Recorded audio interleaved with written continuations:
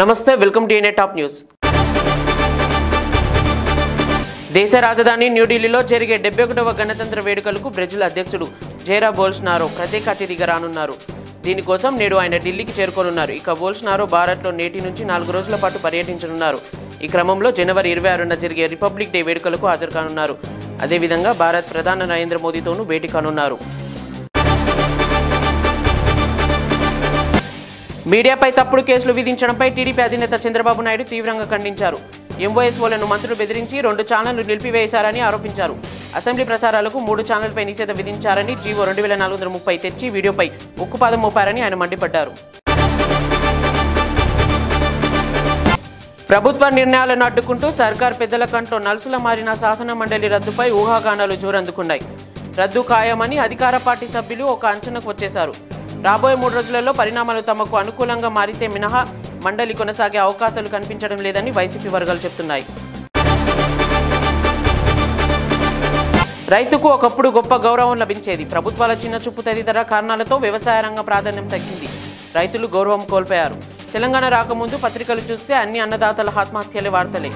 ఇప్పుడు అలాంటివి కనిపించడం లేదు। ప్రభుత్వం చేసిన కృషే ఇందుకు కారణమని ఆర్థిక శాఖ మంత్రి హరీష్ రావు అన్నారు। సిఏఏ, ఎన్ఆర్సీ, ఎన్పీఆర్కు వ్యతిరేకంగా ఎంఐఎం శనివారం తలపెట్టిన ర్యాలీ సభకు పోలీసుల నుంచి అనుమతి లభించింది। కాగా సభ వేదికను చార్మినార్ నుంచి ఖిలావత్ మైదానానికి మార్చుకోవాలని పోలీసులు సూచించారు। ర్యాలీ తర్వాత రేపు అర్ధరాత్రి జాతీయ జెండాను అసద్ ఆవిష్కరించనున్నారు। ఎంఐఎం ర్యాలీ సభకు పోలీసులు అనుమతించడం బీజేపీ ఆగ్రహం వ్యక్తం చేస్తుంది।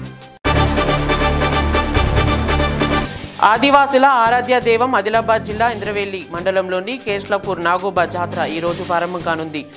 రాత్రి గంగాజలంతో నాగోబాకు అభిషేకాలు నిర్వహించనున్నారు। మహాపూజ తర్వాత అర్ధరాత్రి జాతర ప్రారంభం కానుంది। జాతరకు ఎలాంటి ఘటనలు జరగకుండా పోలీసులు పటిష్ట బందోబస్తు ఏర్పాటు చేశారు। కరీంనగర్ జిల్లాలలో మున్సిపల్ ఎన్నికల పోలింగ్ ప్రారంభమైంది। సాయంత్రం 5 గంటల వరకు పోలింగ్ జరగనుంది। ఎన్నికలు సజావుగా సాగేందుకు అన్ని చర్యలు తీసుకున్నారు। కరీంనగర్ కార్పొరేషన్ పరిధిలో మొత్తం 60 డివిజన్లు ఉన్నాయి। వాటిలో 2 చోట్ల టీఆర్ఎస్ అభ్యర్థులు ఏకగ్రీవంగా గెలుపొందారు। మిగిలిన 58 స్థానాలకు ఎన్నికలు జరగనున్నాయి। తెలంగాణ రాష్ట్ర కాబోయే ముఖ్యమంత్రి కేటీఆర్ అనే ప్రచారం జోరుగా జరుగుతుంది। దీనిపై తెలంగాణ కాంగ్రెస్ ఫైర్ బ్రాండ్ ఆ పార్టీ ప్రచార కమిటీ చైర్పర్సన్ విజయశాంతి స్పందించారు। తన ఫేస్బుక్ పేజీలో త్వరలో కార్పొరేషన్లు, మున్సిపల్ ఎన్నికల ఫలితాలు వెలువడున్నాయని, ఈ ఎన్నికలలో అధికార టీఆర్ఎస్ పార్టీకి ప్రతిపక్ష కాంగ్రెస్, బీజేపీల మధ్య ప్రధాన పోటీ కనిపిస్తుందని విజయశాంతి పేర్కొన్నారు।